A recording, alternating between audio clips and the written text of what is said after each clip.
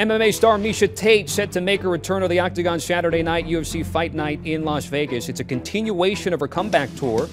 Former bantamweight champ takes on Ketlen Vieira in the main event. Tate looked impressive in her return from retirement in July. She dominated Marion Renault, and before that had not been in the cage since 2016. As we take a look at the tale of the tape in this top 10 matchup in the division, the area will have a 2-inch height and 3-inch reach advantage, and at Caesars Sportsbook, Tate is an ever so slight underdog at even money. The betting market says this will go the full 5 rounds. Over 4.5 is juiced at -160.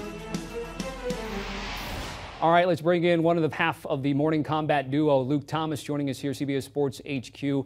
So, Luke, the comeback tour continuing here for Miesha Tate. One of the big themes, of course, her shift in her personal life, changes to her coaching corner. How much of that catches your attention here, her second stint in MMA and the UFC?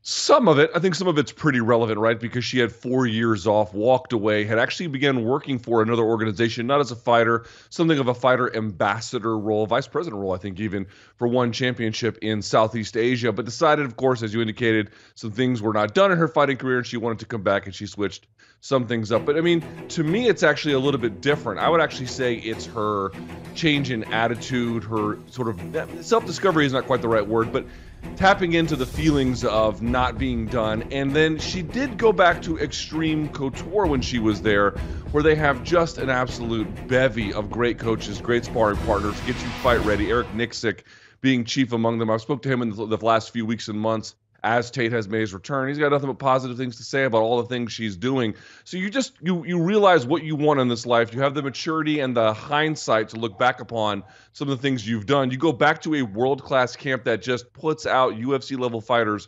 literally almost every single day, and then you get right with them, get the right game plan. She was a little rusty in her comeback, but in the end, you saw what made her eventually take down Tate. How do you think this fight will play out?